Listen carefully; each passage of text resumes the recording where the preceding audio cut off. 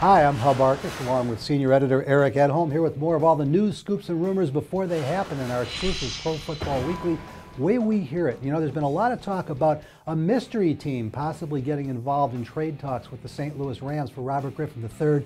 Everybody seems to assume the Cleveland Browns, the Miami Dolphins, and the Washington Redskins are in the conversation. But Eric, you're hearing there's another club that might surprise people a little bit. Yeah, I mean, at the Combine, the Eagles were one of the teams that stood out as being ones that talked with Robert Griffin III. I think you can obviously see the similarity style-wise between Griffin, his athleticism, his deep field passing, and what Michael Vick brings to the field too.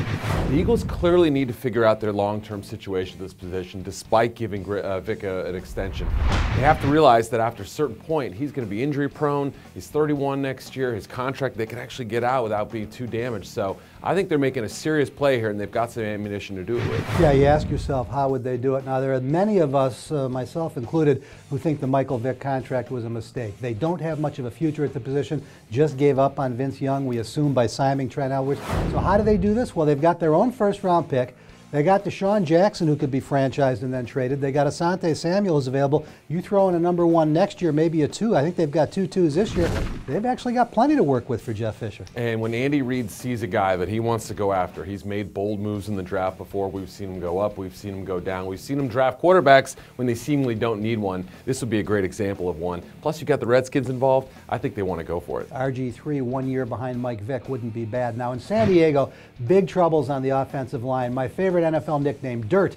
Chris Dielman has announced his retirement. It looks like Marcus McNeil, their left tackle, will be a cap casualty. As much for physical problems as anything else, that's 2 all-pro offensive linemen they're letting go. Yeah, Nick Hardwick's a free agent too. He's sort of the anchor of that group. I mean, they've got to find somebody, probably both in draft and free agency, and it's not going to be a big money free agent. They don't appear to be able to spend at that position. Look at the draft specifically, free agency, San Diego, big needs on the offensive line. For Pro Football Weekly, with more way we hear it, check us out 24 hours a day, 7 days a week at ProFootballWeekly.com.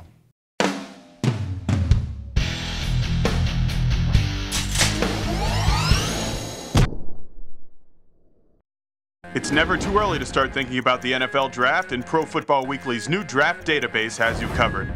Check out updated player rankings for over 750 prospects and our exclusive PFW Stock Watch.